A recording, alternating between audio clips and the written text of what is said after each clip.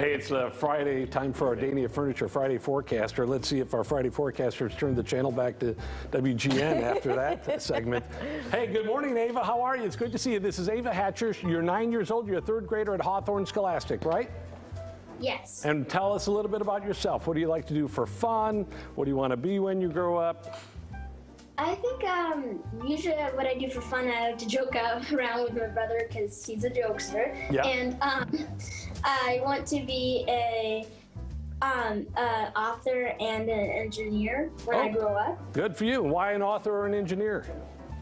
I mean, I love writing and also I love making things. I mean, if you gave me like this whole set of Legos, you'd see me build this whole entire something. Wow. I don't know what it will be, but something that's awesome, Good. I guess. Good for you. That's great. So listen, are there people out there this morning that you've told, hey, I'm going to be on TV on WGN on Friday morning, that you want to say hello to them?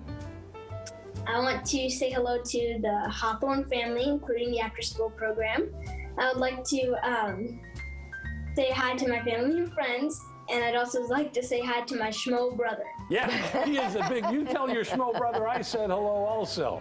But listen, you're just delightful. You've got a great personality. You're just lovely, and really thankful that you got up early this morning to do the forecast for us. Are you ready to deliver now and tell us what's going on with the weather?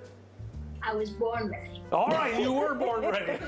I love this. All right, let's get on it then. Here we go, Ava. Tell us what is going on right now here at the Scholastic, or at the Hawthorne Scholastic Academy. Let's see. There we go.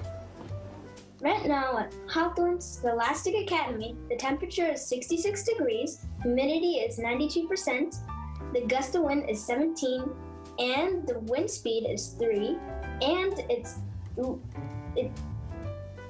seems like it's going to the west, Yes, like right now. That's correct.